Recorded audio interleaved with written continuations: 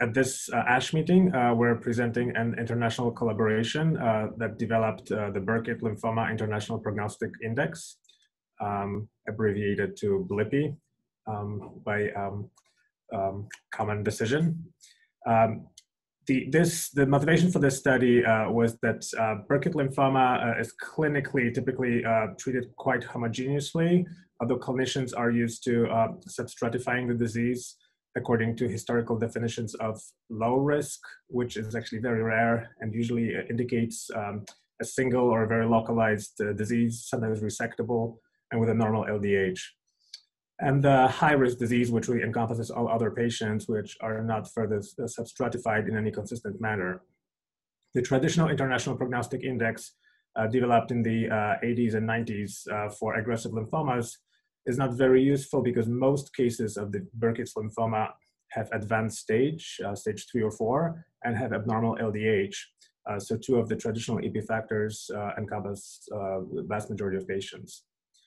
To develop a Burkitt lymphoma specific index, we have used a collaboration between 30 cancer centers in the United States who submitted retrospective data on patients treated for Burkitt's lymphoma over the past decade. And we developed this index using the 633 cases of patients who received active therapy.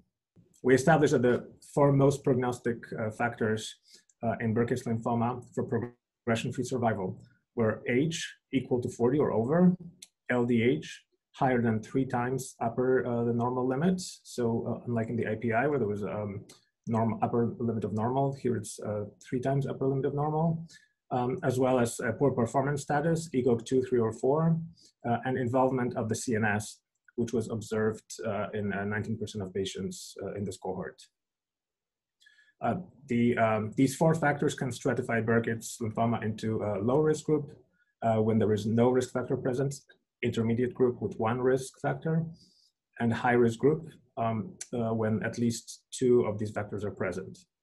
The low risk group is larger than the traditionally defined low risk group. It encompasses approximately 18% of patients, and some of them have increased LDH and some of them have advanced disease, and yet their prognosis is excellent, just like for the patients who have more localized disease. So the progression-free survival at 3 years for patients who have low risk Burkitt lymphoma exceeds 90%, while the high risk group, which encompasses half of patients, has progression-free survival of somewhere between 50 and 60%. In our cohort, it was 53%. But we also validated these findings in an external cohort of patients. It was about 457 patients treated in Europe, Canada, and Australia. In this cohort, the calibration of this index showed that the outcomes were somewhat higher in each category. So even the poor risk category had progression-free survival at 3 years of about slightly over 60%.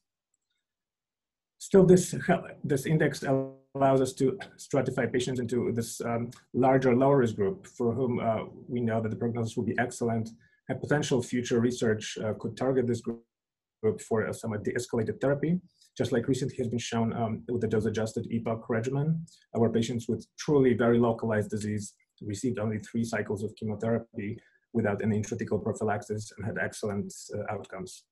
On the other hand, the high-risk group, which is still about half of patients with Burkitt's lymphoma, clearly has inadequate outcomes with current treatment, and they can also be targeted in future trials for augmented or novel approaches using some of the targeted agents that we have.